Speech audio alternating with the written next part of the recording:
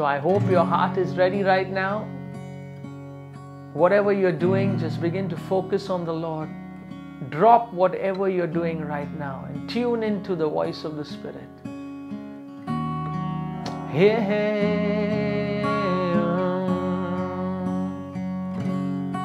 la la la,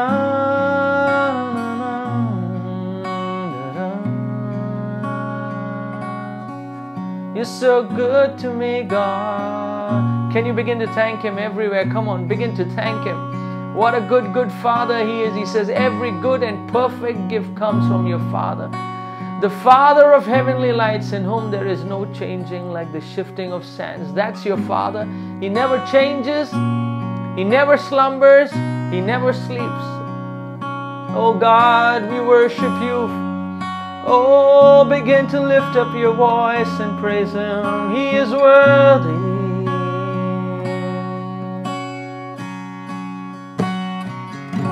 Hallelujah.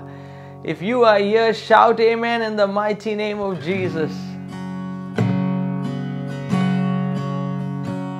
Oh, I've heard 1,000 stories of what they think you're like, but I've heard the tender whisper of love in the dead of night, and you tell me that you're pleased and that I'm never alone. You're a good, good Father. It's who you are. It's who you are. It's who you are, and I'm loved by you. It's who I am. It's who I am. It's who I am. Oh, and I've seen many searching for answers far and wide, but I know we're all searching for answers.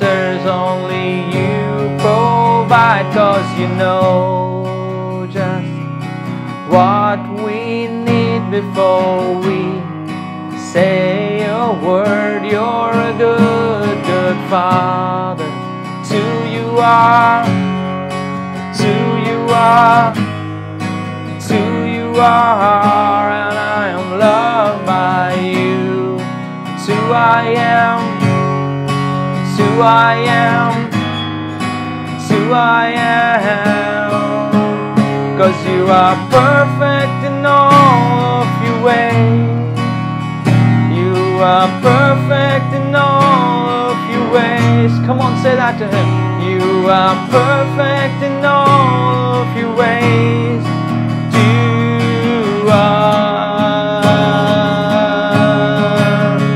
You are perfect in all of your ways.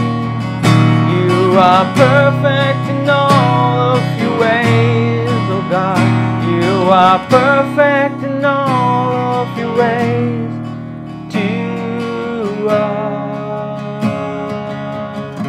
You're a good, good Father. It's who you are. It's who you are. It's who you are, and I am loved by you. It's who I am. It's who I am. It's who I am. Can you sing that again? 'Cause you are perfect in all of my ways. You are perfect in all of your ways. You are perfect in all of your ways.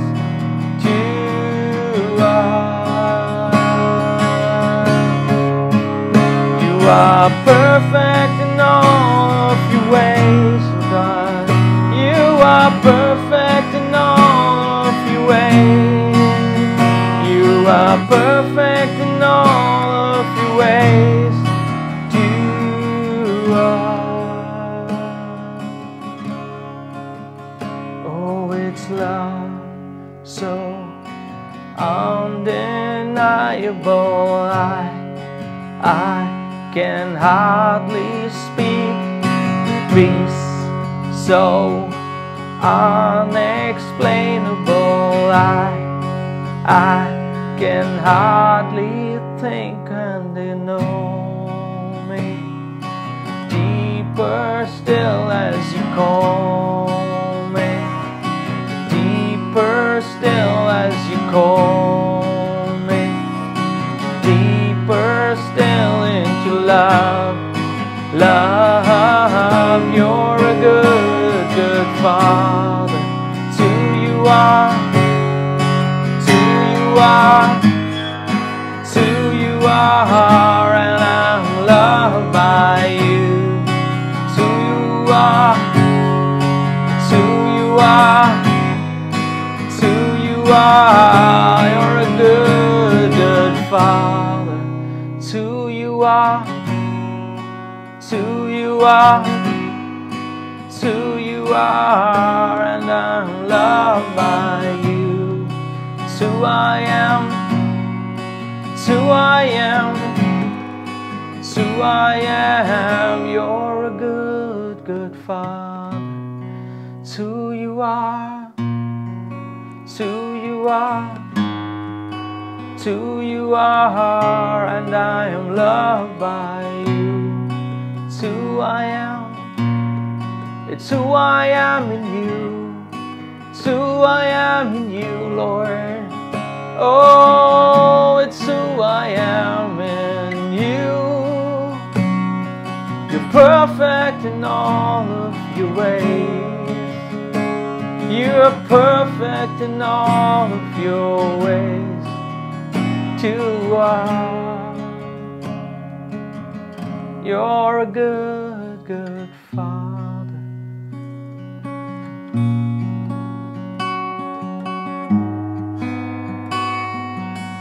You're a good, good Father. You're a good, good Father.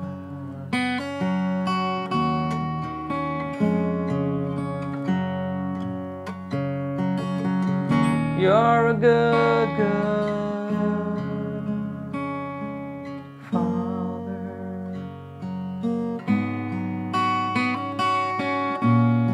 Just love Him right now. He's singing over you. He's singing over you. He's singing over you. He's singing over you.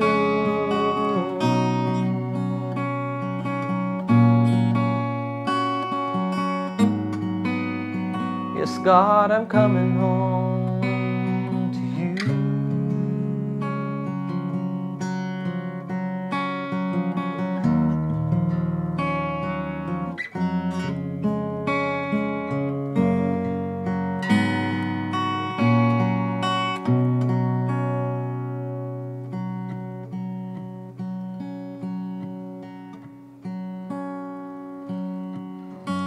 'Cause you're all I want. Tell Him that. 'Cause you're all I've ever needed. You're all I want.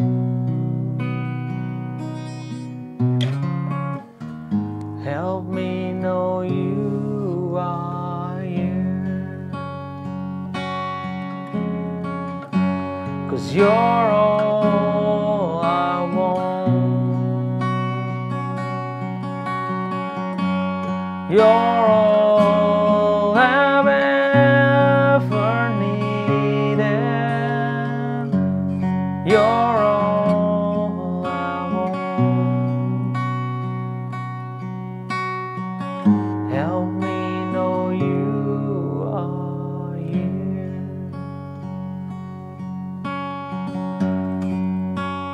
Draw me close to you.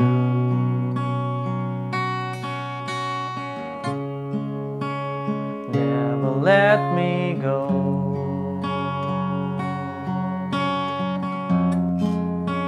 I lay it all down again to hear you you say that I'm your friend. You are my desire. Tell him nothing else will do. Nothing else will do. I lay it all down again to hear you say, that I'm your friend. Help me find a way, bring me back to you. Lord, bring me back to you. You're all I want. Sing it out. You're all I've ever needed. You're all I want. Help me know you are near, 'cause you're all I want.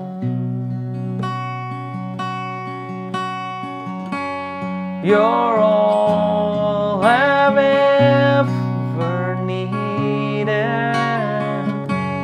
You're all I want.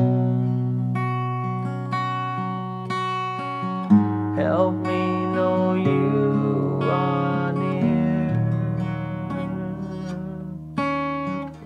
Help me know you are near. He's near to you.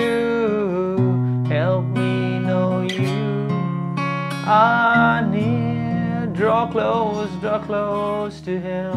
Help me know you are here.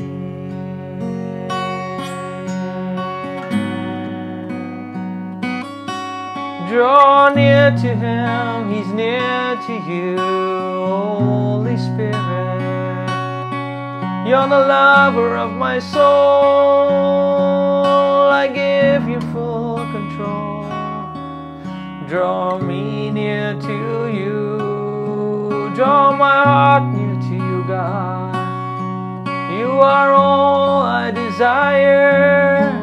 Captivate my heart once again. Revive us, Lord. Revive us, Lord.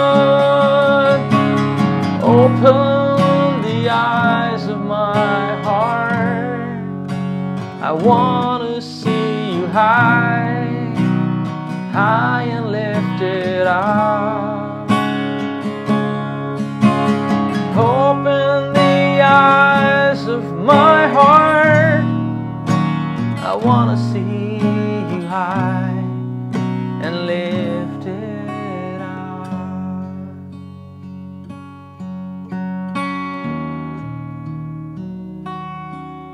So high and lifted up, so high and lifted up.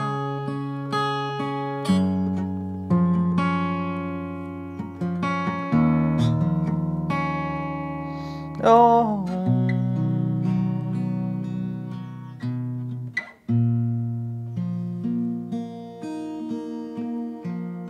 yes, Lord, you've been so good to us, Father. You've been so good to us. You've been so good to us.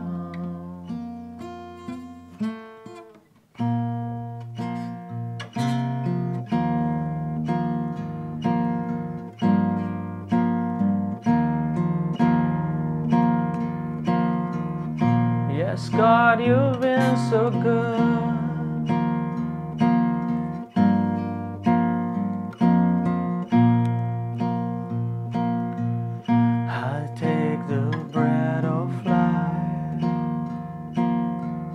Broken for all my sin, your body crucified to make me whole again.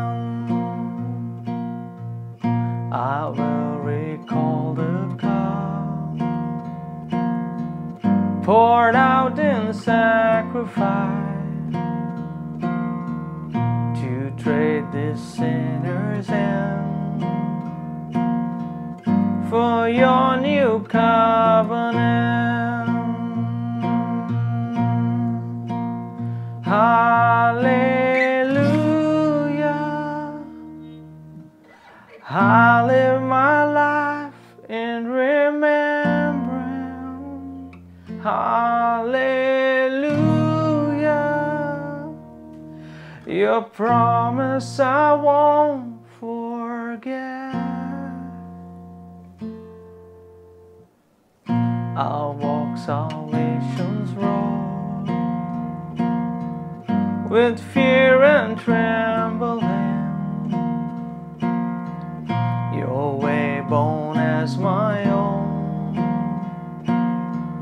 as Christ is formed in me. Hallelujah. I live my life in remembrance. Hallelujah. Your promise I won't forget. If ever I should lose my way, if ever I deny your grace, remind me of the price you paid. Hallelujah. I live in remembrance.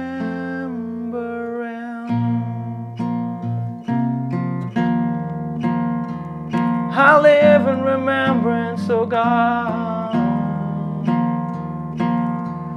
Oh, I live in remembrance of all that you've done for me. Your thoughts towards me, God. Can you sing this with me? And you've been so, so good to me. And you've been so, so good to me. Oh, to think where I would be if not for you, if not for you. Sing it out. And you've been so, so good to me. Oh God, you have. And you've been so, so good to me. Oh, to think where I would be if not for you, if not for you. Come on, everybody, remember, you've been so, so good to me. You've been so, so good to me. Oh, to think where I would be if not for you, if not for you.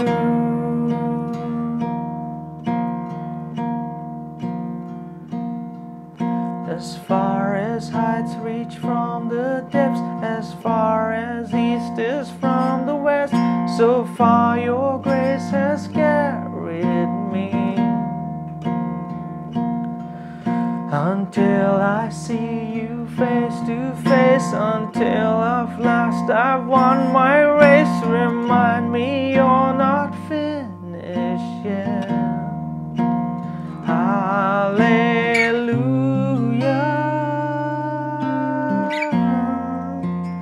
Hallelujah.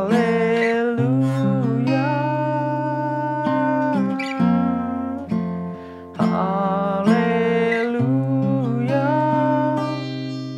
I live in remembrance.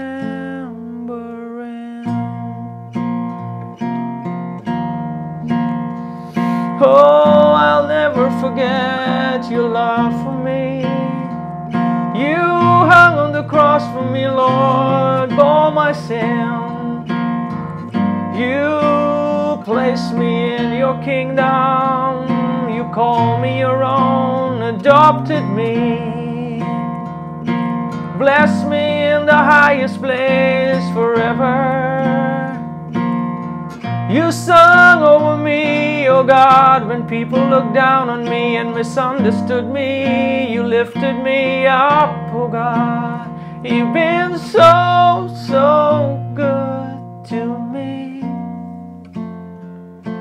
And you've been so, so good to me. Oh, to think where I would be without you, if not for you. As far as heights reach from the depths, as far as east is from the west, so far your grace has carried me. Until I see you face to face, until fast I've run the race, remind me you're not finished yet. Hallelujah.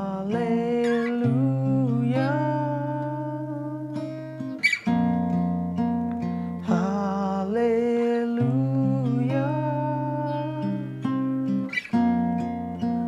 Hallelujah. I live in remembrance.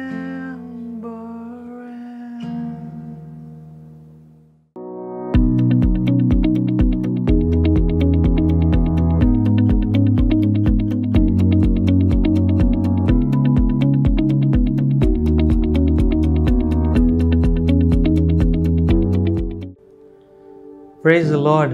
Hallelujah. Wow. How many of you have been enjoying the series, the Ruth series? I'm telling you, there's so much in this one little book. And it's just been such a blessing to me as well. We know that in this time that God has given us, there's a special grace that is coming on the people who are connected. And the word is bringing that grace. And if you have been paying attention to the details, to the instructions that have been coming, I am telling you, this book is calling you back into the place. It's speaking to so many people. So if there's somebody who's far off, who's moved out of the house of bread, God is giving you an invitation to come back. If it is you already have been in the house of bread and not been serving and not understanding the things that have been given to you, you are able to now see the blessings, the privilege and the glory that God has placed you in. And I pray, God, you're through this teaching, you're able to understand how strategically God has placed you to receive. You're learning about lessons of sonship through a daughter. In the last Sunday, we learned about that, and I pray that blessed your heart. Today is going to be a day like we've never had. So I want you to just close your eyes. When I began to read this word, it brought great insight into my own life, and I was just worshiping the Lord, and I was so grateful. And I pray, God, by the end of this teaching, you will be so grateful to what God has done in your life, that you will see the things you've never been able to see. So let us pray. Let's take time and welcome the Holy Spirit. He's the one who opens eyes to everything. We thank our sweet Heavenly Father, our Daddy, and we thank Jesus, our great high priest, our brother. Oh, what a lover he is. Hallelujah. Yes. So let's pray. Father, we just thank you that today's teaching will open our eyes, Lord. It will bring us to a place where we will fully understand your amazing call on our lives, Lord. Father, I give you glory that today every stronghold, every burden, every confusion will be lifted by the preaching and teaching of your holy word. Lord, the things that have been hidden will be revealed to your children, that ears and eyes will be opened and hearts, Lord, that you will give us hearts of understanding. that we may know the length, the breadth, the depth, and the height of your great love for us. I submit myself to you, Lord. Sweet Holy Spirit, take control of this time and let your children receive from you. In Jesus' mighty name. Amen. Hallelujah. Okay, now that you're ready, we shall go quickly into the Word, and we've got a lot to cover. So I pray you got your notebooks, your pens, and we're going to go. Amen. So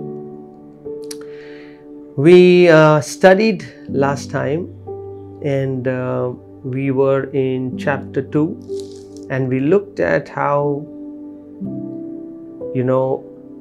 Ruth and Naomi reach Bethlehem, and now Ruth begins to basically say, I'll go and glean in the fields and make sure we get some income. And in chapter 2 verse 3, she leaves. She happens to be in the field of Boaz, and that's such a beautiful thing, how God plans our lives. We saw Ruth, what great sacrifices she made. We saw her commitment, her diligence, her, not only just her saying things, but she actually followed up. And now we see, after all that, now she goes about to work and she lands in the right field. And this is exactly how God works. You should see this. This is amazing. God just doesn't work randomly. If things happen to you, which you don't deserve, something, when I say that you don't deserve, means you've not reached to that point of understanding what you're getting into. You see it many times in the corporate world. People who don't deserve a promotion, they get promoted, and then what do? They make everybody's life under them bitter, and there's no happiness. Why? Because they don't know what they moved into. So our God doesn't work like that. Our God works to make sure that you understand what you're entering in, so that the grace that comes on you, you do not miss it and make it a disgrace. Amen. So the way our God works is, He makes sure He prepares you for promotion. Even if you're looking for marriage, He'll prepare you for marriage. And you're going to see that how God was preparing Ruth to meet her Boaz. I pray, God, if you're asking God for a partner, don't just run and get any partner, okay? There are many fish you can just go to the market and get, but there are some fish that are sent. Amen. And you need that. Just like Ruth, she went and she was doing her work. She was not searching for a partner. She was being faithful to the promise, to the covenant that she had with her spiritual mother. She was working the field, working her life, being a support, gave up her dreams, said, listen, I know you brought me to the house of bread, and I know that being here, I will get all my needs complete. And she was just serving. And while she was serving, it happened. And when you know that word I explained to you in Ruth chapter 2 verse 3, and she happened to come to the part of the field that was Boaz. And then you see how it happened that Boaz came from Bethlehem. So in all our happening, we must understand that our great God is the great HR partner. Amen. He's the guy who brings everything together. So here we see how receive that for whoever is thinking about marriage. More than getting the partner, ask God, prepare me, so that when you get into the covenant of marriage, you have understood the grace that has been released, and now your marriage can be blessed with that grace, and you don't misuse that grace and not understand the position that God is giving you. Amen. So now we see Boaz comes on the scene, and now we move to chapter 2 verse 8, and the reapers give him update on who this girl is. And remember, we talked about Boaz being a spiritual reflection of Jesus, and why he's of great wealth. He has compassion to the stranger.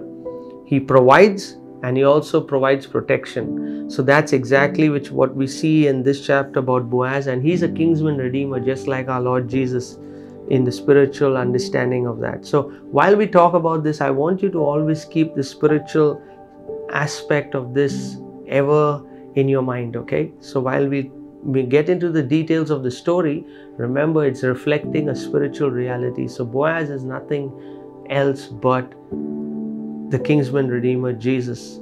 And we know that Ruth is reflecting the church. Amen. So now you see in verse 8, then Boaz said to Ruth, you will listen, my daughter, will you not?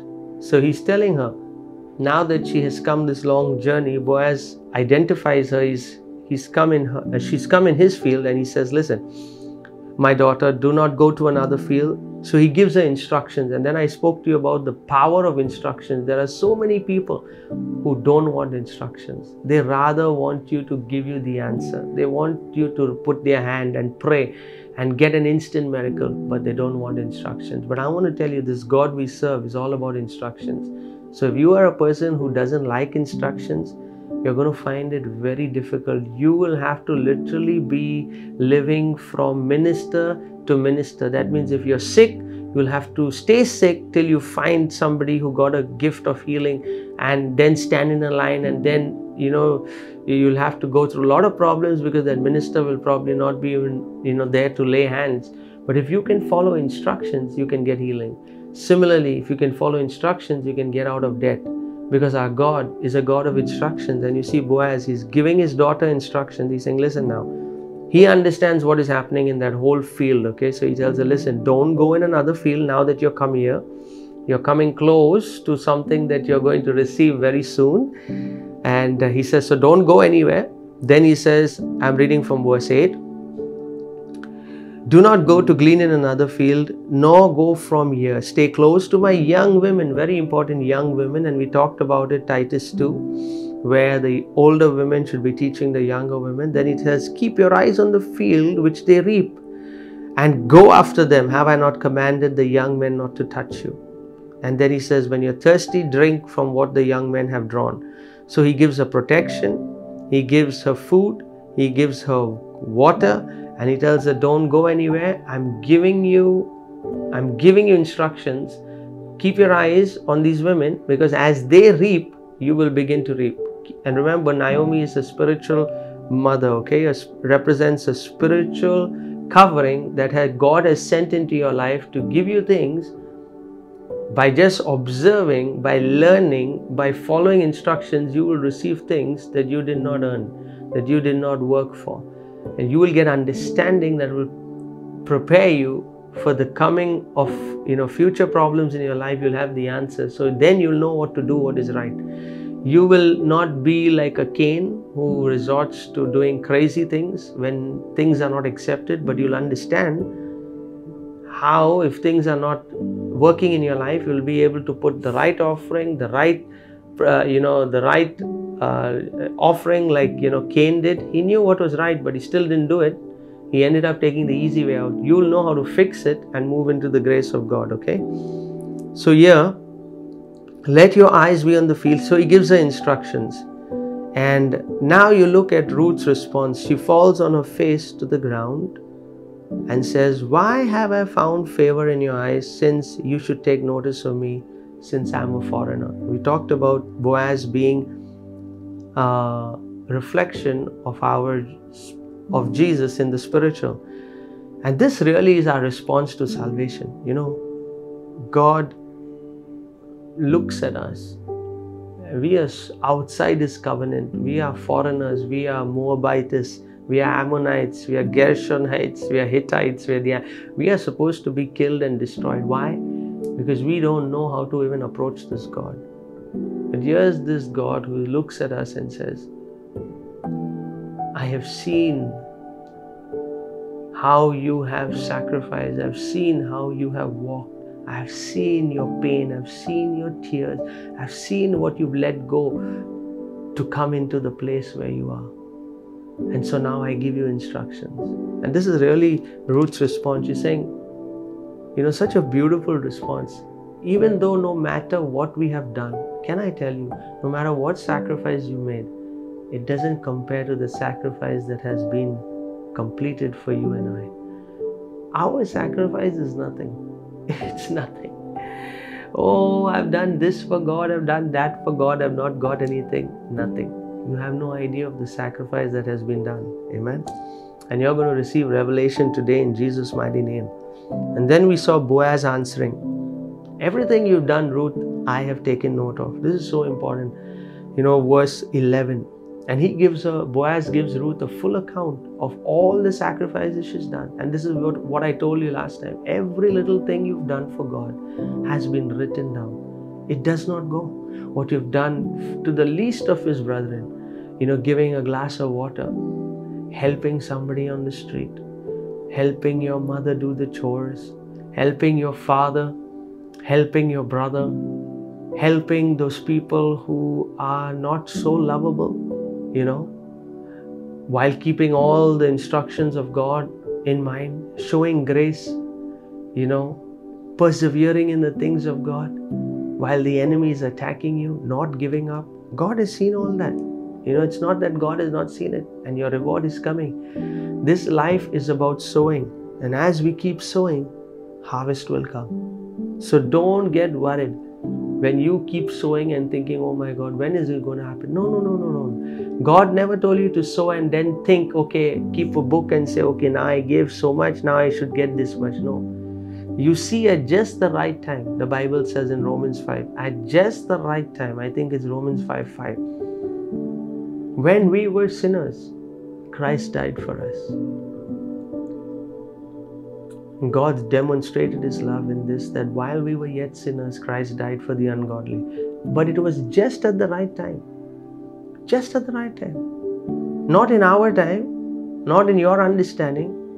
Perfectly in God's time, who is out of time, knows the best time to give you things in His time. Hallelujah. A lot of time over there. I hope you got that. So don't worry. Don't worry. Just make sure this life is about sowing. Galatians 6:7 I think says that we must continually sow. Sow in the Spirit that we may reap eternal life. Because if we sow in the flesh, from that flesh, we will receive death. Because the flesh doesn't have anything to offer. When we sow in the flesh, from that very sowing we will receive. But if you sow in the Spirit, you will receive eternal life. Now, verse 12, Boaz tells her, the Lord repay your work for a full reward. He blesses her. Okay, I'm not going there. Okay, then we talked about three things. I hope you got it. Immediately in verse 14, Boaz says, come here. And he then invites her into communion, where he gives her bread. He dips a piece of bread in wine. And so you can see a lot of love happening over here, okay, between Boaz and Ruth. So he puts her near the reapers, and she ate. The Bible says she ate and was satisfied in verse 14, and she kept some back. It's such a beautiful thing, when the children, they eat. The Bible tells you in Galatians again, I think, it tells you that whatsoever you learn, make sure you share it with your teacher. And so here, she's eating, she's satisfied, but she's keeping something back. For whom? For Naomi. And when she rose up to glean, Boaz commanded his young men, saying, now this was amazing, okay, what I shared last time. We've still not come with today's revelation, but it's just so important to give you some background before we go in. Otherwise, we'll not connect the dots. So he says in verse 15, let her glean even among the sheaves, and do not reproach her.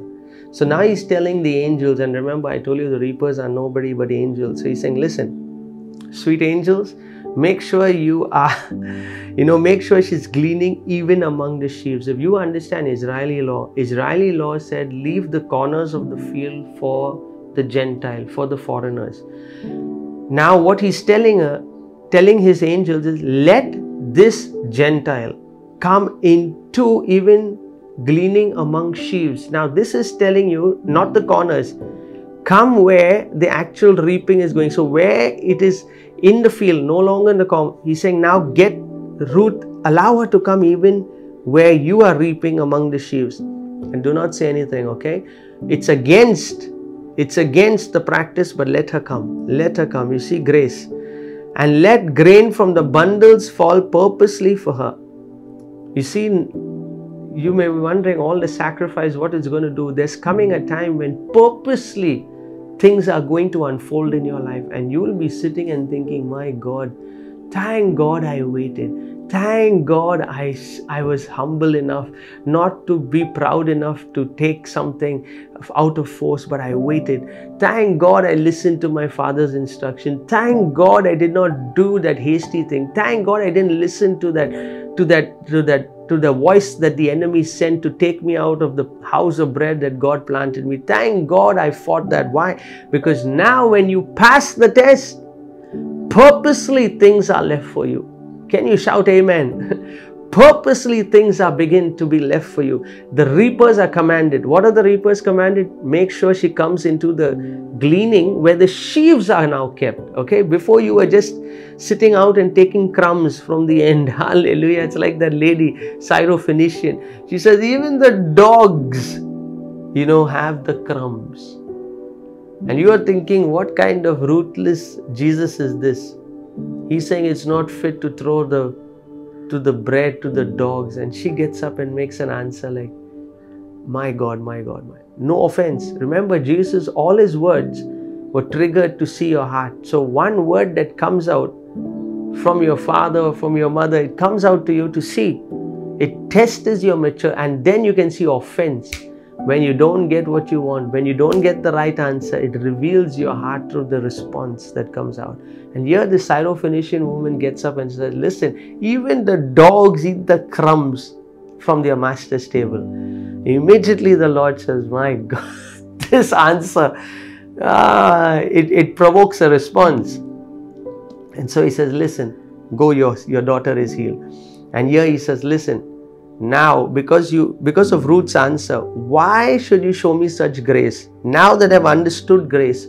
So, it revealed her heart. She didn't say, oh my God, I did so much work. Finally, some payoff is happening. So long I took care of my aged mother or my father, and now I'm finally getting rewarded. I'm sure I should have got this reward long time ago. No, that's an answer of a proud heart. The response is, why? This was my duty. And if I get something, praise God. If I don't get something, I'm yet going to praise God. Hallelujah, because I'm already so blessed. Just by walking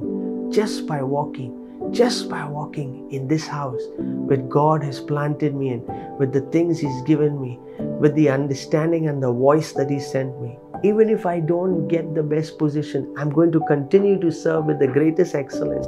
Whether people understand me, whether people know me, I'm not going to be like the second brother who continued to stay in the house but yet had a grudge against the first brother.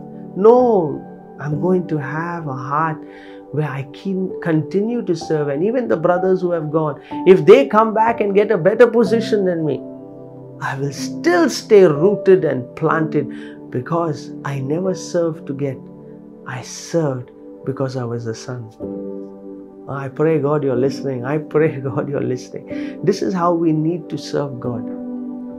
This is how we need to serve God. I'm telling you, God gives us good things, but we should never take our eyes off and start looking at those good things. We should always keep our eyes on Jesus.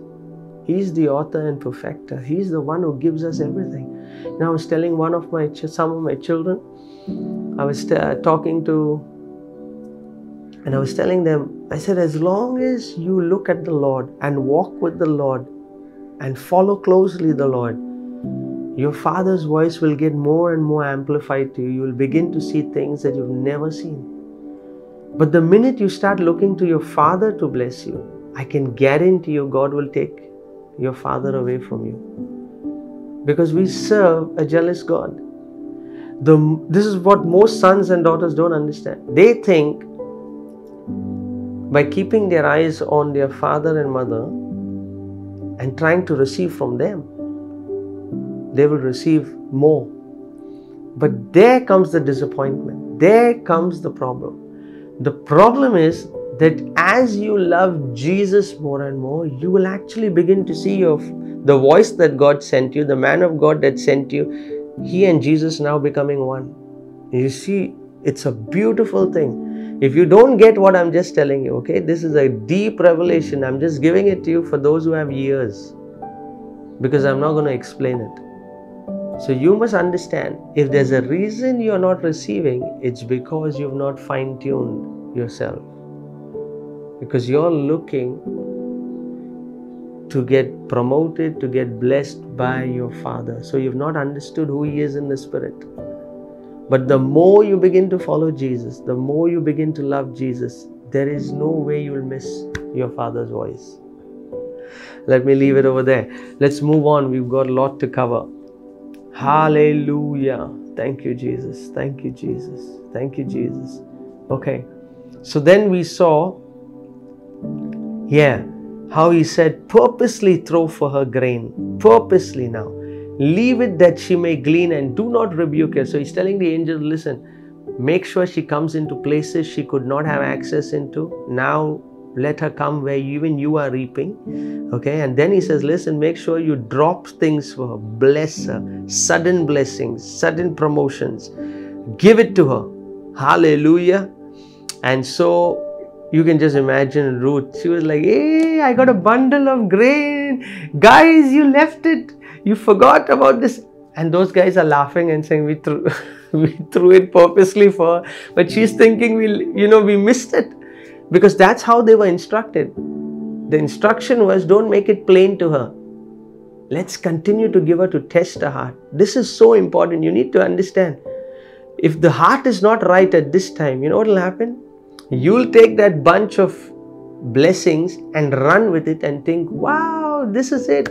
I earned it. I got it. Praise God. I got that partner. And then you make the partner God. You make the job God.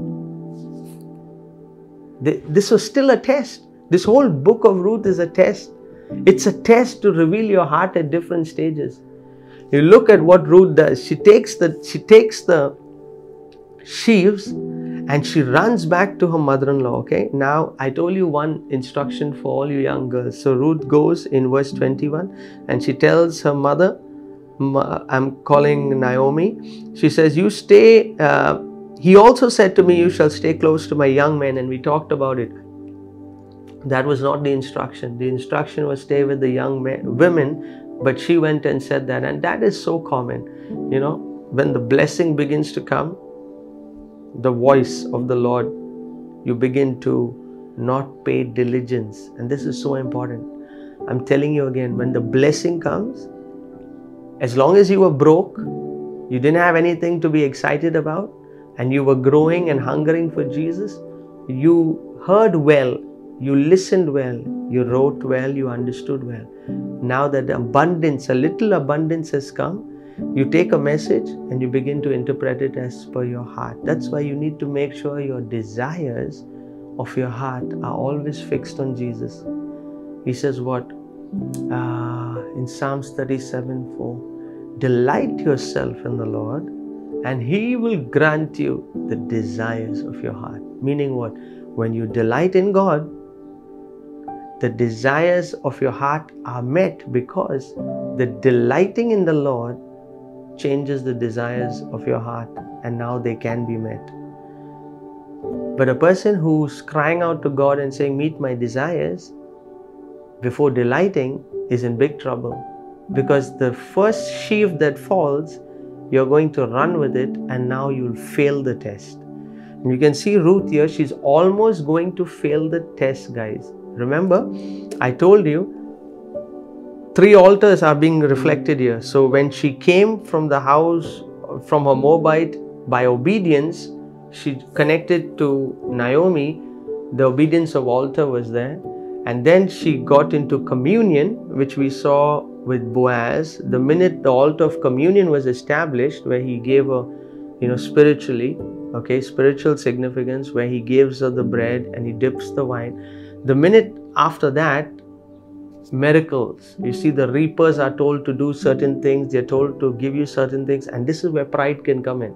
And you can see already, now she's not hearing the way she heard first. Before it was humility, crying, I'm a foreigner, why do I deserve this?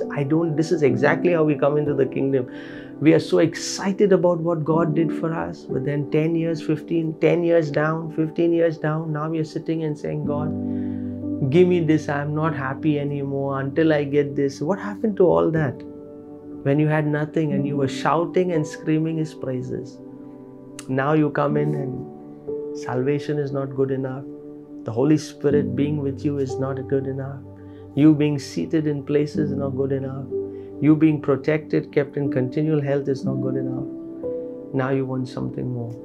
I pray that you will never be like that. Amen. I pray you will pass the test in Jesus' mighty name. And the people said, Amen. So you look here in verse 21 of chapter 2. Stay close to my young men, she says. And then immediately in verse 22, Naomi says, Ruth, and here comes the spiritual mother. This is what I told you, right? Without even being part of a conversation, she knows what has happened. She knows exactly what a Boaz would have told her, and she knows Ruth. Still, Ruth has not yet understood that beautiful syndrome of just gleaning with young men, meeting with them, running with them, being with them is still there deep in her heart. And so Naomi gently says, it is good, my daughter, that you go out with his young women and that people do not meet you in any other field. That was such an instruction because Ruth had no clue.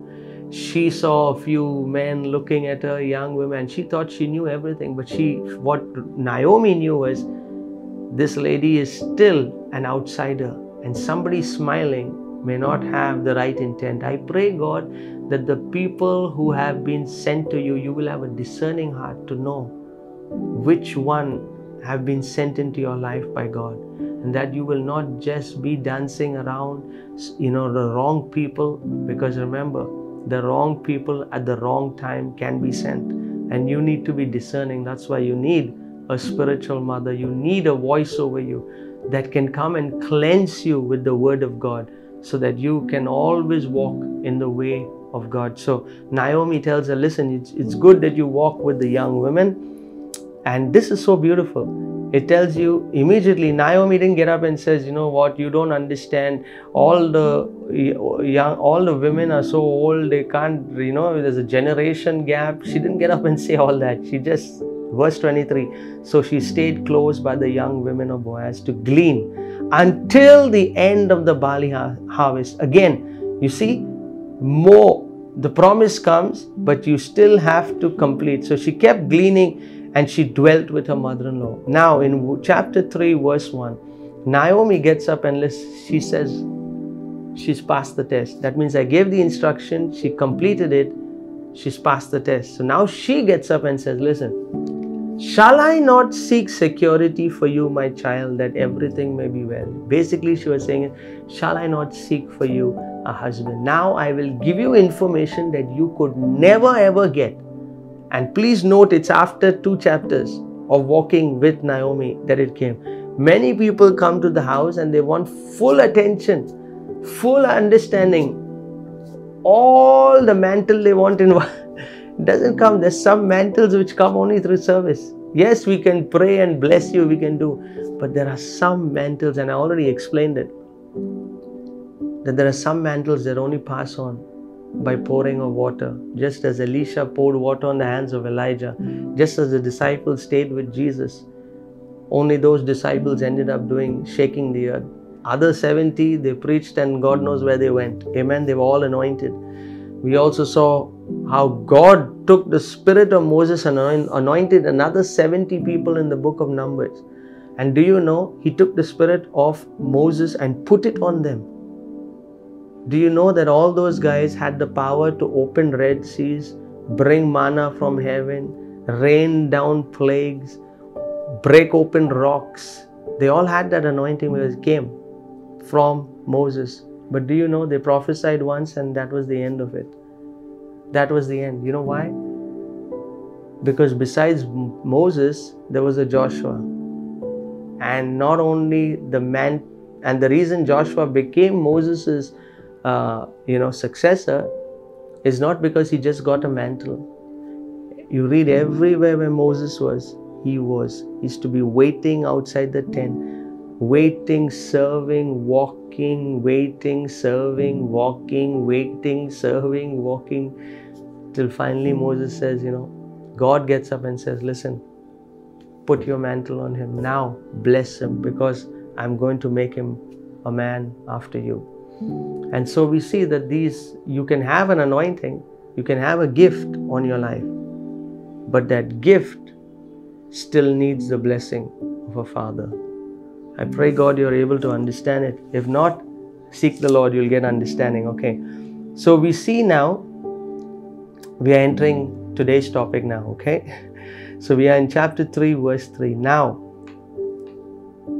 Naomi looks at her daughter and says, listen, shall I not seek security? Because now she sees, after giving her instruction, how she behaves.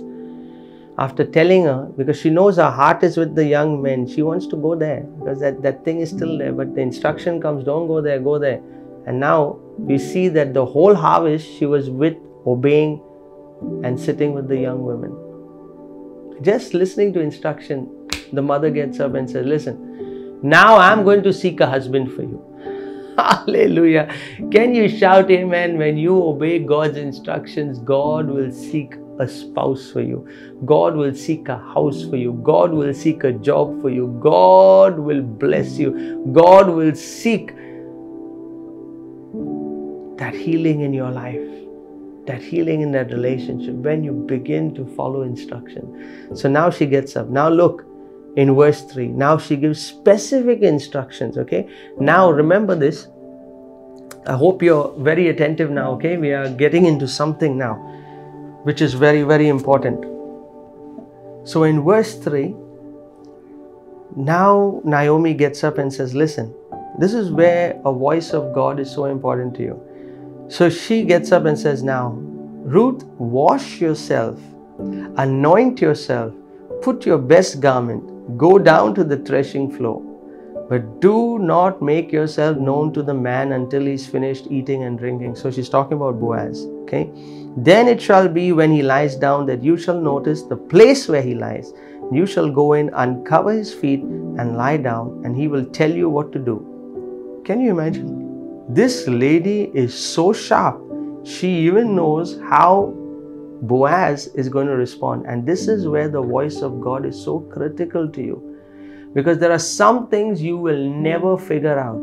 It will take only the voice that God has sent you to lead you into that place. I'm telling you. You can keep trying. You will see it and never know it. These are places that God will allow you to move in when you're able to obey and honor and respect the voice that God has sent you. Many people confuse this. They say you're worshipping a man. No, they are not worshipping a man. There's a difference between worshipping God and honoring the man and woman of God whom God has sent. God has sent to bless you. Amen. That's what we do. We honor and respect. We honor with substance. We respect. We bless the voice that God has sent us. We don't worship it. We worship only Jesus. But we definitely know the voice that God has sent us. And so now this voice begins to give her instructions.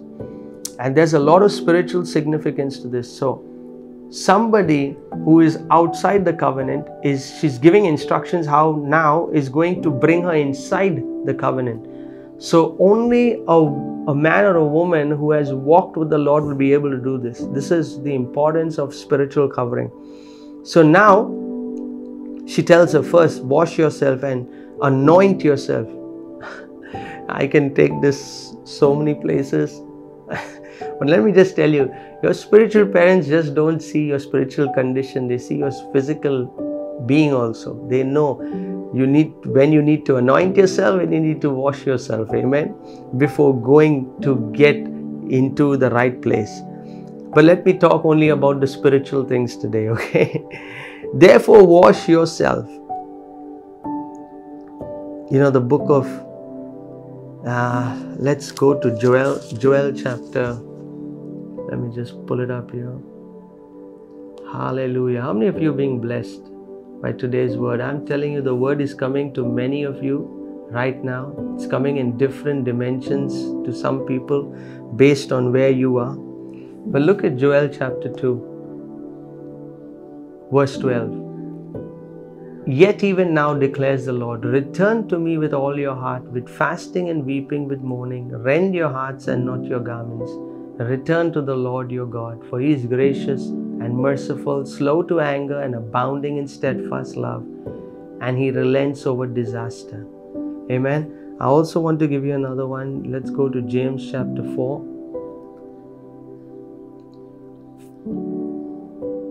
And over here, James chapter 4 verse 8.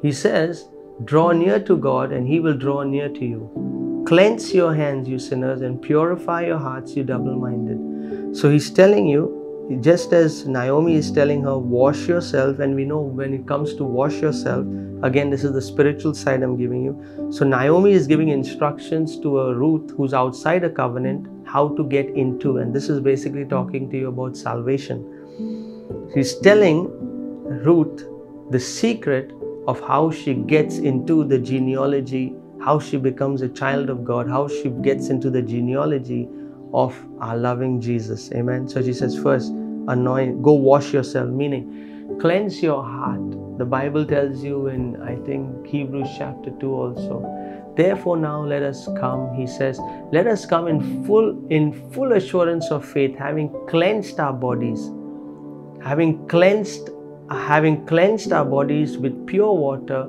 to cleanse us from a guilty conscience, and having sprinkled our hearts with water, I believe, to cleanse us from a guilty conscience. So, let us come washing ourselves with the word, anointing ourselves with the Holy Spirit, anointing ourselves, and the best garment to go down to the threshing floor.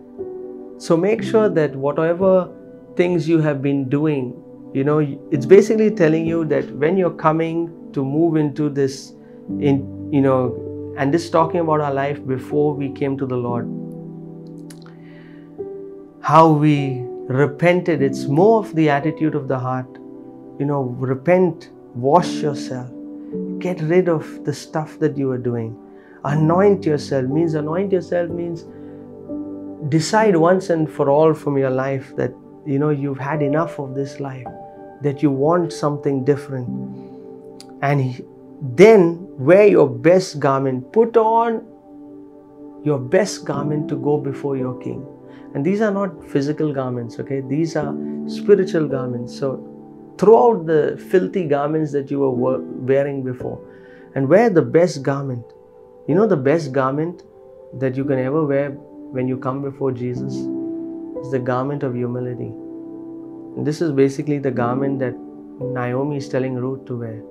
Because look at the instruction. Do not make yourself known to the man until he has finished eating and drinking. You know what that means? Wait on the Lord.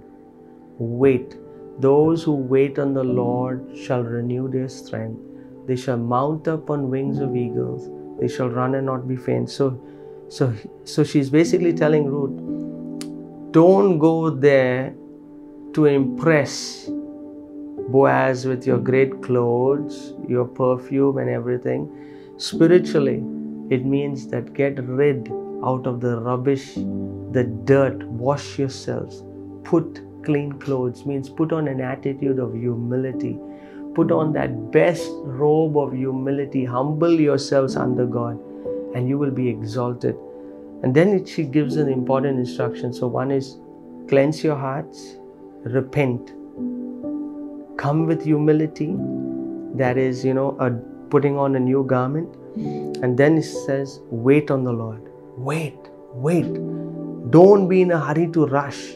Don't be in a hurry. God, I made a prayer today. If you don't save me, I'm going to die tomorrow. No. I want it today. If you don't give me today, I'm going to go and do this. These are not kind of prayers we should be making. If I don't get this, I got plan B already. No. This is where you're tempting and testing God. This is not a heart of humility. This is not a heart of waiting on God. This is a heart of putting pressure on God. And God never gets pressured. Amen. God is not a guy who is going to get, oh my God, she's given me two options. If I don't answer, she's going to do the wrong thing. No, God will allow you to do the wrong thing. And it will not be because God wanted it. It's because you in your heart chose it. I hope you're understanding. These are very, very important. Sometimes we make stupid prayers like this and then we think God's silence is His approval. No, God actually thought that question you raised was stupid, so He didn't answer it. But you should have thought, okay, if He didn't answer it, I'll wait. But we decided, if there's no answer, I'm going to go. No. I hope it's for someone. It's blessing you. Amen. So then He says, okay, listen. In verse 4, then it shall be when he lies down, you shall notice the place. Notice the place where he lies, and you shall go in. There are certain places, as you keep praying in, as you keep worshiping the Lord, as you keep crying out, that place, she says, go there. When you discover that you have found him over there, go in, uncover his feet, lie down, and he will tell you what you should do. So Naomi is so confident in the instruction. She's saying, listen, if you do this, find him. He'll eat, he'll be satisfied, he'll be waiting. When that time comes, go there. Don't wake him up. Just uncover his feet and lie down, and he'll tell you what to do. Wow, what a prophetic instruction. And look at Ruth's response. She said to her, all that you say to me, I'll do. Can you imagine Ruth? She's totally out of the covenant. She doesn't know how this works. She's come from a Moabite world where you have to, offer children and offer pagan sacrifice, do blood sacrifice and everything. And now Naomi is letting her into a secret how to connect with a deep dimension of the presence of God. What did I tell you? Rend your hearts, not your garments. Repent. Get rid of all that rubbish that was on you. Repent, true repentance. Anoint yourself. Anoint yourself with humility. So many people, I'm telling you, there's one thing God hates. You will never get a breakthrough if you're proud.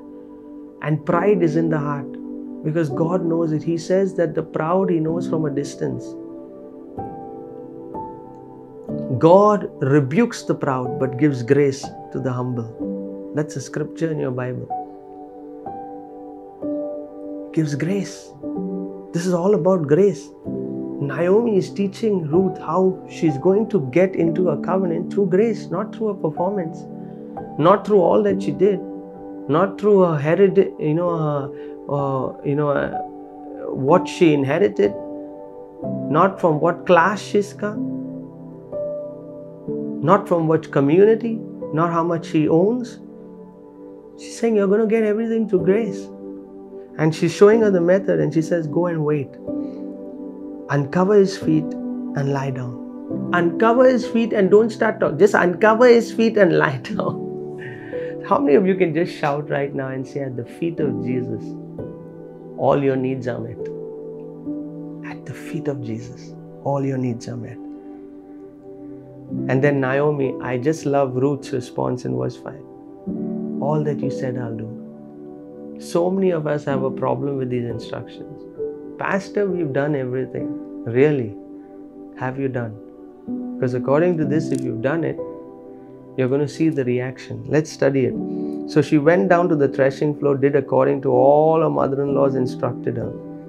Now, it tells you Boaz came, he ate, he drank, he lied down. Verse 8, now it happened at midnight that the man was startled. Okay, so now Ruth has done this. Startled, turned himself, and there was a woman lying at his feet. And he said, who are you? Now remember, Boaz already knows. Remember we told you the spiritual side, God already knows who you are. He still bothers to ask, who are you? Who are you? That you paid instruction to all that the voice of God told you. Say, thank God, thank God, thank God. It's not like, who are you? It's like, wow, who are you? You finally learned to listen. It's not like, who are you? It's like, wow, who are you? That you listened to every detail and you finally came here. And she says, I am Ruth, your maidservant. Take your servant under your wing. Now, what do you think? This is very important. She says, I am Ruth, your maidservant. Take your maidservant under your wing, for you are a close relative. That close relative is, translated as Goel, kinsman, redeemer, okay? Do you know what Naomi let Ruth into? She let Ruth into a deep secret. Ruth was serving, was walking, but she didn't know that there was a secret in this word of God. That's what the voice of God does. Reveals to you things that you don't know in advance so that you can get into places you would have never ever got. So I want to show you this. You look at So basically, what did Naomi do? She showed Ruth a way by, if you follow the way, you being a heathen, because remember, Naomi is already an Israelite, she's in covenant. But now Naomi is showing Ruth, a Moabitess who's out of covenant, a secret that she would have never discovered on her own. And that secret, Ruth would have never found out. So Naomi teaches it to her and says, if you do this, you being a Moabitess who could never be part of Israel, will now have access to come into the commonwealth and the blessing of the Lord Jesus. I want you to see this in Deuteronomy 23. I want you to see this. Deuteronomy, and just keep this in your mind, okay? Because I'll explain it later. Deuteronomy 23:3. An Ammonite or Moabite shall not enter the assembly of the Lord, even to the 10th generation. None of his descendants shall enter the assembly of God. And the reason this was put was because of what the Moabites did. They tried to make the Israelites sin, hired Balaam to prophesy and bring a curse, and God was very upset. So he spoke and said, a Moabite or Ammonite cannot enter into the house of God. So are you very clear? It's written there, you can never come. But there is a way. Can you all shout amen? There is a way, hallelujah, that you can get into the house of God. But it's not going to come through doing it your way. So now Naomi lets her on a secret. So if you go to Deuteronomy 25 verse 5, Naomi tells her, listen, there is a concept called kinsman redeemer, and I'm going to explain that to you. If you read verse 5, she says, if brothers dwell together and one of them dies and has no son, the widow of the dead man shall not be married to a stranger outside the family. Her husband's brother shall go in to take her as his wife, perform the duty of her husband's brother to her, and it shall be that the firstborn son which she bears will succeed to the name of his dead brother, that his name may not be blotted out of Israel. But if the man does not want to take his brother's wife, then let his brother's wife go up to the gate of the elders and say, my husband's brother refuses to raise up a name to his brother in Israel. He will not perform the duty of my husband's brother. Then the elders of his city shall call him and speak to him. But if he stands firm and says, I do not want to take her, then his brother's wife shall come to him in the presence of the elders, remove his sandal from his foot, spit in his face, and answer and say, so shall it be done to the man who will not build up his brother's house. And his name shall be called in Israel, the house of him who had his sandal removed. Amen. So there is a law, okay, and this is basically what Naomi coached Ruth with. She said, listen, this guy is one of our relatives. He's a kinsman redeemer. Now, based on a law in our kingdom, this law says that if you are married and your husband dies, we know that Mahlon was Ruth's husband and Elimelech was Naomi's husband. Both died. So she's telling Ruth, listen, if your husband dies, there is a law, because remember, in Israel, everything was connected to property. People were connected to property, and God did it that way so that if anybody died, the close kinsman redeemer, that means the close relative, so say you got married, your husband died, the close relative, the brother would come, take this widow, get married to her, raise up seed for her, so that the name would not go out of Israel, would not be blotted. Why? Because now she has no husband, so she'll never have any children. So that's why the brother comes, does the work of what her husband what he needed to do, and he died and did not have any seed. He raises up seed for his brother to perpetuate the name and the inheritance of his brother. I hope you're able to see this. God was so beautiful. He wanted to make sure everyone had their property. I pray God, each one of our children will have their own properties. Amen. Yes, because there's something great. I won't explain it now because it's too much. But listen to me. So this was the law, that the kinsman could redeem you. And if he redeemed you, not only did he redeem the property, he would also get married to you. And then the seed, the first child that was born, would not be his, would actually go towards raising up, your dead, the husband that you lost, his son. It would go up to raising up that family name, so that the inheritance would stay within the family. I hope you understood that, okay? It's very critical. So, this instruction has been given by Naomi. And what Ruth does is, she goes, she lies there. Boaz gets up suddenly in verse 9. And he says, so she goes there, he's sleeping. She removes the cloth from his feet, exposes his feet, and she lies down. Boaz gets up in the morning, suddenly with a start, and he realizes this is Ruth. And Ruth immediately tells him, take me, your maidservant, under your wing, for you are a close relative. So she is telling him what he already knows. He knows there's a law. Actually, can I tell you, Boaz always knew that he was the Redeemer. Now, why did Boaz not go out and tell Ruth? There's a beautiful mystery behind this. Do you know why Naomi gave all these instructions to Ruth? Because she realized that Boaz loved Ruth. Because remember, he had already shown affection. He brought her into communion, told the angels to drop stuff for her. So he already knew. But she realized that this Ruth would never be able to know this, how she could be a part of this covenant. So there was a way where you can gain access and you can place or constrain or place a demand on the grace that Boaz had. There was a place, but she just never knew it.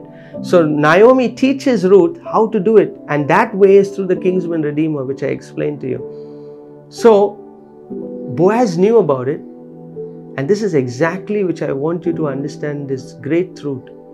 God loves everybody. He loves everybody. He knows those who are His. But you need to go and place a demand. You can't be sitting and just thinking, oh great, I want to come into this blessing but not do anything. Instructions. Naomi gives her instructions how to enter into that grace. I hope you're getting it. So if you look at it spiritually, God loves everybody. This Boaz loved Ruth. He knew the pathway to get Ruth into. He sent Naomi to give that instruction. Naomi gave it. Ruth obeyed it. And now she comes to Boaz and says, take me under your covering. Take me under your wing. You know wing what it is? The everlasting wings of our Lord Jesus Christ. Hallelujah. The eternal God is your refuge, and underneath are the everlasting arms. You know, the wings of our Lord. It's all over your Bible, the wings. So here is Ruth saying, listen, I've done everything what my mother told me. I've come here. Now take me under your wing. It's so important. You know, I know children of God who love God, but they don't follow the instruction. There are so many people who say we love God. We give them the gospel. But you need to place a demand. The minute you place a demand, and we are going to go into some interesting things, I hope you can bear with me. You'll have to stay with me a little longer today, okay? Because I want to cover this, because I cannot cover it on another day. So follow closely with me. So now here you are. She comes, she tells him, now look at his response. Then he said, blessed are you of the Lord, my daughter, for you have shown more kindness at the end than at the beginning, in that you did not go after young men. You saw he brought this up again. So he's telling her, you passed the test too. He's saying you have shown more kindness. You didn't go after young men. And this doesn't mean that you have to go after old men, okay? I'm just trying to tell you, just in case you read it wrong. It means that you passed the test. You did not go after young men, whether poor or rich. What he's basically saying is, Ruth, my dear child, you came into this land. Okay, let's read 11. And now, my daughter, do not fear. I will do for you all that you request. For all the people of my town know that you are a virtuous woman. Wow. Virtuous woman, Proverbs 31 woman, okay? So he's basically saying you could have come here. You could have gone and done things your way. You could have gone and searched around and found some Israeli guy and, gone and, young guy and gone and done things your way. No, but you didn't do all that. You waited, you served, you walked diligently, you continued to show honor, respect, honor. And now you have passed the test that even your mother gave you and followed the instructions and you've come here. So he's saying, you are so kind. You are so loving. You are a virtuous woman. You have done everything right. So remember, Jesus loves you. He sends men of God, women of God. He sends Naomi's. He sends people in your life to give you instructions to get into places that you cannot. But it is you who needs to follow that. When you follow that, now comes the response. I pray, God, that you will place a demand. Because remember, the kinsman redeemer is waiting. But he did not strike the first conversation. He was waiting for Ruth to come and put a demand. Now, Ruth didn't know how to do it. So God sent a Boaz. Remember, when Naomi told Ruth, she told her, do these things, uncover his feet, lie down. After that, he will tell you what to do. I hope you're getting it. I hope you're getting it. There are places that you will enter when you do certain things, walk in certain diligence, that the instructions will be so clear that after that you will hear the voice, walk ye in this path, and you will be able to move into things that you have never moved into. So now look at Boaz. Okay, now comes his instruction. Stay this night. Now he tells her, listen, it's done. You passed the test. You've done this stuff. Now I'm going to tell you what to do. Stay here. And in the morning it shall be that if he will... Okay, now this is very, very important, okay? Stay this night, and in the morning it shall be that if he will perform the duty... Oh, sorry, I didn't read verse 12. So he tells her in 11, you're a virtuous woman. In verse 12, this is very critical. Very, mark it down. Now it is true that I am a close relative. However, there is a relative closer than I. So he's telling Ruth, listen, there is a small problem. Yes, I am a kinsman redeemer and a close relative, but there is someone closer than I. Okay, now he's telling her now he's telling her what to do to overcome this problem. Stay here, he says, in the morning, and it shall be that I will perform the duty of a close relative for you. Good. And it shall be that if he will perform the duty of a close relative for you, good, let him do it. But if he does not want to perform the duty for you, then I will perform the duty for you. As the Lord lives, lie down till morning. So she lay at his feet until morning, and she arose before one could recognize another. Then he said, do not let it be known that the woman came to the threshing floor. Verse 15. So I hope you understand this. Boaz is telling her, listen, I can do this, but I want to let you know there's another relative closer. There's another kinsman, and he's closer than me. So if he doesn't redeem you, then I will definitely do it. But we have to wait. We have to wait and watch. This is the waiting period after you get inside. It's so important. When the final word comes to you that you've been praying for, you need to wait. And not just wait and just twiddle your thumbs. Wait in expectation, because now you've done everything that you could. And here, verse 15, he says, now, bring your shawl that is on you, hold it out. And then he measures 6 ephahs of barley, lays it on her, and then she went into the city. Now, 16, she came to her mother-in-law and said, is that you, my daughter? When she came to her mother-in-law, she said, is that you, my daughter? Then she told her all that the man had done for her. And she said, these 6 ephahs of barley he gave me, for he said to me, do not go empty-handed to your mother-in-law. Oh, I tell you, there's so much in this book, and we can just go on for 1 year on this. I'm telling you, it's so beautiful. So you see Boaz here, he tells us everything. Then he tells her, listen, open your shawl, I'm putting something in. Make sure you don't go back empty-handed to your mother-in-law. It's something that Boaz knows about Naomi, because he knows that Ruth, this is not the capacity of Ruth. So he says, put down your shawl.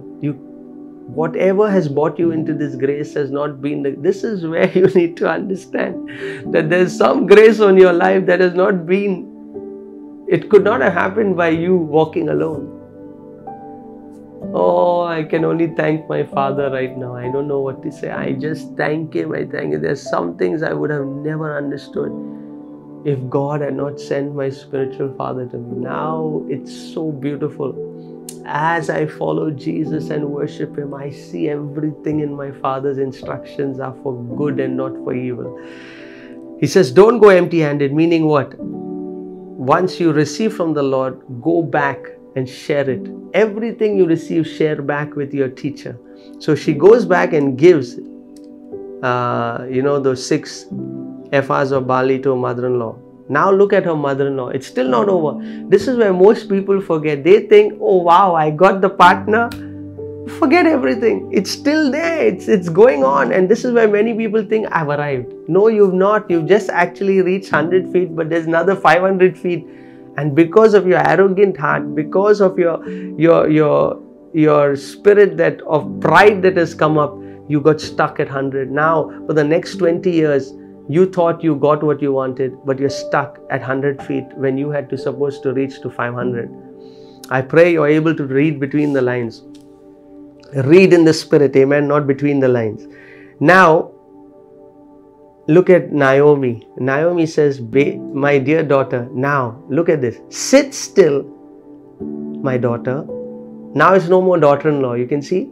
There's no more daughter-in-law. She says, sit still, my daughter, until you know how the matter will turn out. Why? Because there are 2 kinsman redeemers. For the man will not rest until he has concluded the matter till today.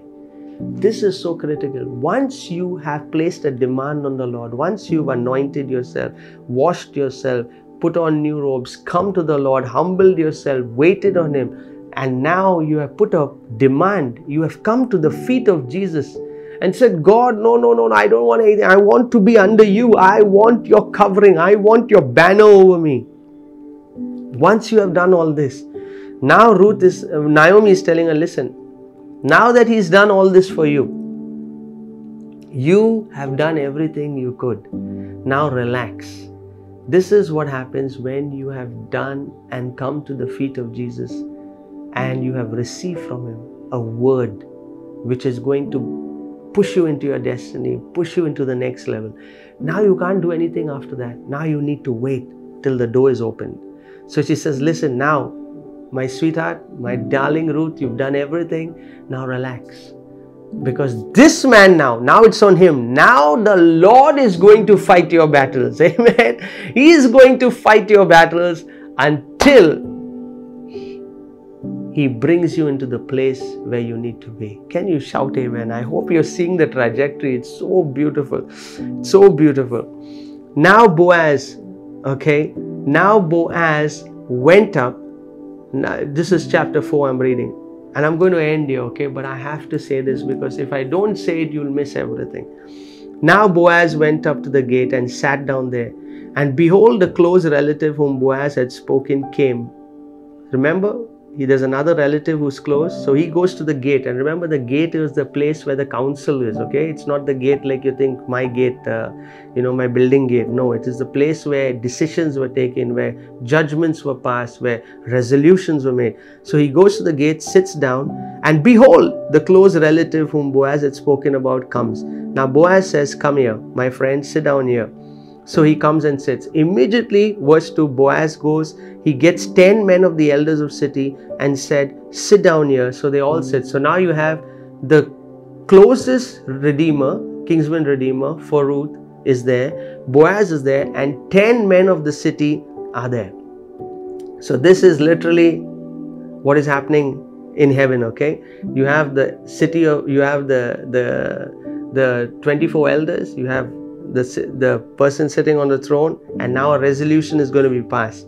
Then he said to the close relative, Naomi, who has come back from the country of Moab, sold a piece of land which belonged to our brother Elimelech. So now he's telling, and I thought to inform you, saying, buy it back in the presence of the inhabitants of the elders of my people. So he's telling him, listen, Naomi came back and she sold a piece of land because of the extreme poverty I told you. So land was connected to people. And then he's telling him now, buy it back in the presence of the people. If you will redeem it, redeem it. But if you will not redeem it, then tell me that I may know. For there is no one but you to redeem it. And I am next after you. And he said, I will redeem it.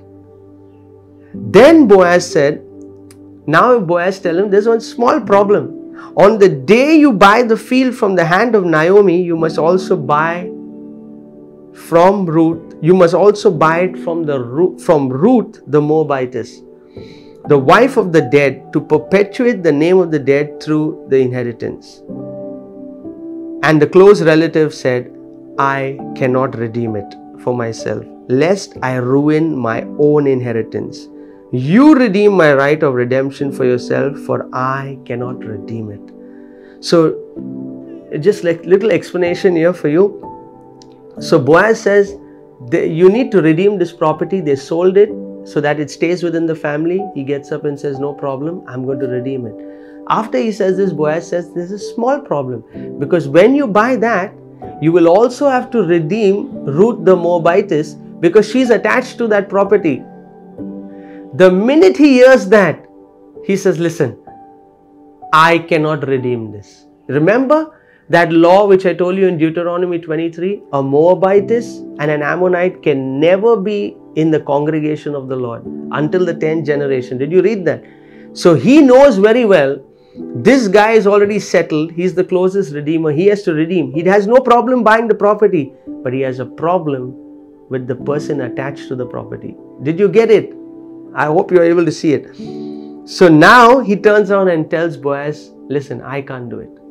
I'm not going to jeopardize my inheritance, my value, my integrity, my walking in holiness, my standard, because if I bring this property, I have to bring this woman, and she's a Moabitess, and he knows very well the commands of the Lord that Ammonite or Moabite cannot enter the kingdom. So now look at Boaz. So verse 7, now this was custom in the former times of Israel concerning redeeming and exchanging to confirm anything. One man took off his sandal and gave it to the other, and this was a confirmation. Now 8, therefore the close relative said to Boaz, buy it yourself. Now the close relative tells Boaz, you buy it yourself. So he took off his sandal, and Boaz said to the elders and all the people, you are witnesses this day that I have bought from Elimelech's and all that was Chilon and Mahlon from the hand of Naomi. Moreover, Ruth the Moabitess, the widow of Mahlon, I have acquired as my wife to perpetuate the name of the dead through his inheritance, that the name of the dead may not be cut off from among his brethren, and from his position at the gate. You are witnesses this day. Hallelujah. So now you see Boaz finally getting up and saying, listen, now that you are not going to redeem, I'm going to redeem. And he tells all the elders, let it be written. Let it be written. This is how, when you got born again and you came into the genealogy of Jesus, it was written in the books of God that from today, let it be all known to you who are present here, that not only you, but everything attached. He's literally saying, listen, I'm doing this, so I'm getting Ruth into my covering. This is what God did for us, brethren. This is what God did for us. And if you are wondering, so I'm sure you must have been wondering the spiritual significance of all this, right? Let me explain. This is most glorious. You must not miss this. Okay, I'm ending. Oh Lord. So you have Boaz you have the Redeemer. There's a closer Redeemer than Boaz. And if you're wondering who's that, let me tell you the spiritual significance. This Redeemer is no other than the law. This is the law. This Boaz is Jesus. So now you know in verse 6 what the law says. The law says, I cannot redeem. And do you know why it cannot redeem? Because the Bible tells you that the law never justifies. This Redeemer, that's why this Redeemer doesn't have any name. Do you realize in the story? Because it's a law. It's perfect. It will always do what is written. It is written that you cannot have a Moabite or an Ammonite in the house of God. Therefore, when he realized, I'll take the property, there's no problem. But when he realized that Ruth is connected to it, he says, I cannot redeem. I am not going to spoil my inheritance. It's written here in verse 6. I cannot redeem it for myself lest I ruin my own inheritance. You know what it means? I am not going to ruin my own word. The law cannot be broken. The law cannot justify. The law, the Bible says in Romans 3:20, it says that no one will be justified by observing the law. Rather, through the law, we become conscious of sins. We become the law was given to make us conscious of sins. And he says there is no difference, for all have sinned and fallen short of the glory of God and are freely justified by His grace, by God's grace, through the redemption that came through Jesus Christ. God presented Him by faith in His blood as a sacrifice of atonement for all our sins. Can you shout amen? This Redeemer who said, listen, I'll take the land, but I can't take this sinner. I can't take this sinner because this sinner cannot be a part of the righteousness of God. But now I want to show you the kinsman Redeemer. Now this is why Boaz could redeem Ruth. You know why? There's only one reason. The law never justifies. The law is a standard. The law will never let its own name go down. The law will never come down. You'll have to come up to it.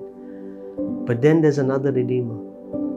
What the law could not do, Jesus did. And the only reason He did it is because of this one word. He loved you.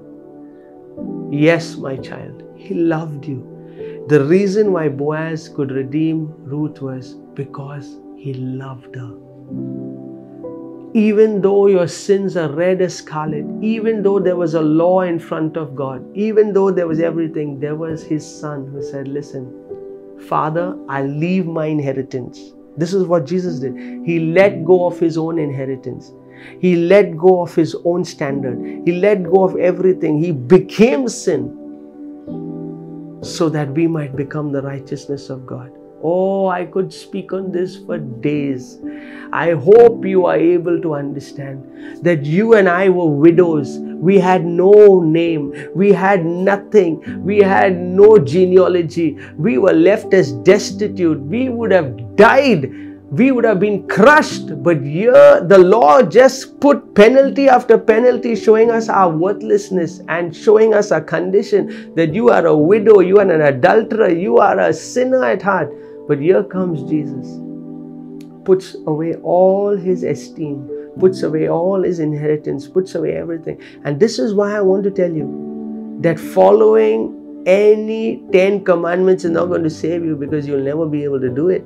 You need somebody who loves you. And Jesus is the one who loves you. That's why Boaz said, in the presence of everyone, I have redeemed the property and I've redeemed Ruth and everything with Ruth. And that was only because of love. That's what the Bible says. God so loved the world that He gave His only begotten Son, that whosoever believes in Him shall not perish but have eternal life. So I hope you are able to see this. We'll talk about it on our next. I'm going to end, but on the next one I need to go deeper into it, because there's so much. And you see Boaz getting up and saying, listen, and this Boaz is none other than Jesus. Can you shout amen right now? Can you scream amen right now? That is you, that was me. Widows, destitutes, living from crumbs, walking around with begging bowls. You know, some of you, you've not understood. Your kinsman redeemer, you've not understood. Do you know the minute Boaz redeemed Ruth, her whole Moabite generation, every dirty tale that went with her, all her past, everything was wiped out. Now she was a wife of Boaz. Do you know that you are the bride of Christ? You are the wife of Jesus. Many of you are still making prayers like widows, where you're begging God to do something. You have not yet learned to make a prayer of a wife. A wife knows who a husband. A wife knows her husband's heart. A wife knows her inheritance. When you begin to understand your kinsman redeemer, your prayers will change. You will no longer make prayers of widows. You will know that your husband is God Almighty Himself. And when you pray, you receive. Not because of your great knowledge. That's why the Bible tells you faith works by love. I pray that you're getting a revelation of love like you have never understood. That's why no matter how much you know of God, you still cannot operate in many things until you had a revelation of His love. I pray you're getting a revelation of His love right now. This amazing stuff from the time that Ruth came. So you see the whole process, it was a long process. But the minute she came and she uncovered his legs, placed value and said, listen, I don't care about my past, my denomination, my culture, which tradition I'm born in. I want you as my covering. The minute she placed that demand, Boaz went to work. Jesus will go on to work for you to make sure that He makes you His wife. And forever and ever, the failures, that bad name, that shame, that black sheep, that black everything that followed you will be broken and wiped off in the mighty name of Jesus. Oh, I'm telling you, when I got this revelation, I started jumping. Men of God, I want to tell you, you may think you're a man. You're not. You're not the man. There's only one man. That's Jesus. You better learn. If you want your wives to be subject to you, better learn to be a good wife to their kinsman redeemer, that's Jesus. I'm telling you, there's so much I can share. Do you know, through this revelation, I have understood now the number one reason why families break, even Christian families, it's because you have not received a revelation of love. Because wives, and hear this very carefully, it's a great revelation, wives only respond to the love they have received. Remember, a wife is a receiver, okay? You can give her input. She will press, shake down and give you back. That's why many Christians are not growing, because they've not received love. They've received instruction, they've received information, but they've not received love. They have not gone to the place where they put value on that and they stand and receive. Once you receive love, I'm telling you, you'll start growing in areas you have never grown. The information that you had will become revelation, and you will be able to move into dimensions you've never understood. Why? Because now you know you're receiving love, and so you can give love. That's why the Bible tells you husbands love wives. It never tells you wives love husbands, because until Jesus loves you in a way that you've never been loved, you will never be able to do what He's told you to do. But I pray, God, today you will understand that you need to grow in the love of God. And how do you grow? By His Word, by understanding the details, understanding the glory, understanding the inheritance that He's given you. Not by sitting and saying, gimme, gimme, gimme, gimme, gimme. You don't know what you have.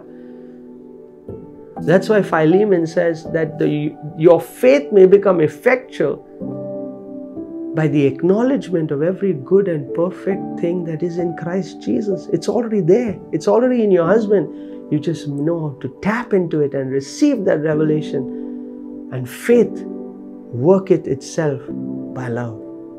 So if faith is not working in your life today, this could be the reason you don't have a revelation of the love of God. So I'm going to end here today. But man, what a beautiful word for so many people. This is the amazing grace of our Redeemer. And you saw the perfect picture. If you want to do additional study, now you will understand Romans 7. This shows you perfectly two husbands and how you're married to one and how the next one needs to come. You read. I want you to do some homework. Listen, until you do some homework, go into details, you will never understand the love of God. Amen. It's not good enough to hear. You need to get inside the word, and it needs to come as a revelation to you. So I bless you in the mighty name of Jesus. Can you leave a note? Let me know how this word touched you. Spread it. Send it to your people who are struggling in areas to receive. Let them know that there's a kinsman redeemer who accepts you even though you are not supposed to be in the genealogy of Jesus. God has made a way. God has made a way so that you can be partakers of His glory. I bless you in the mighty name of Jesus. Amen.